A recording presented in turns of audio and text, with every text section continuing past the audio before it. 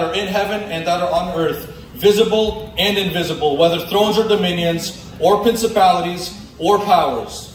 All things were created through him and for him, and he is before all things, and in him all things consist, and he is the head of the body, the church, who is the beginning, the firstborn from the dead, that in all things he may have the preeminence. Come on, our God is supreme. He is above all things. He is above every circumstance that you have walked in with. He is above anything, any excuse that you may have. He is above anything that you can name. He is above.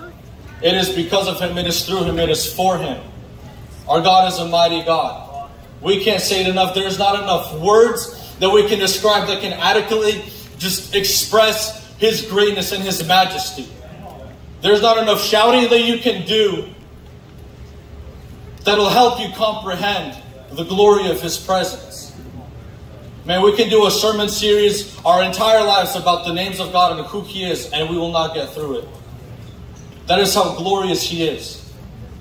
And as I look and as I read out of this place in Psalms 138, verses 1 through 5, David says, I will praise you with my whole heart.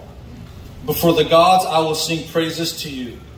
I will worship towards your holy temple and praise your name for your loving kindness and your truth, for you have magnified your word above all your name.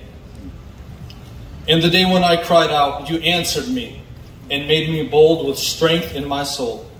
All the kings of the earth shall praise you, O Lord, when they hear the words of your mouth. Yes, they shall sing of the ways of the Lord.